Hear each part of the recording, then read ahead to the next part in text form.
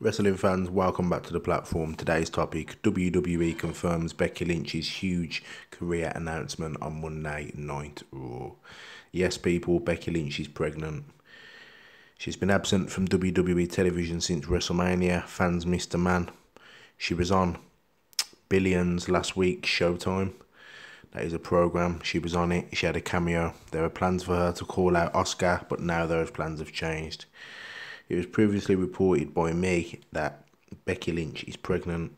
She has a huge career announcement set tonight on Monday Night Raw, but now WWE has now revealed that it is true.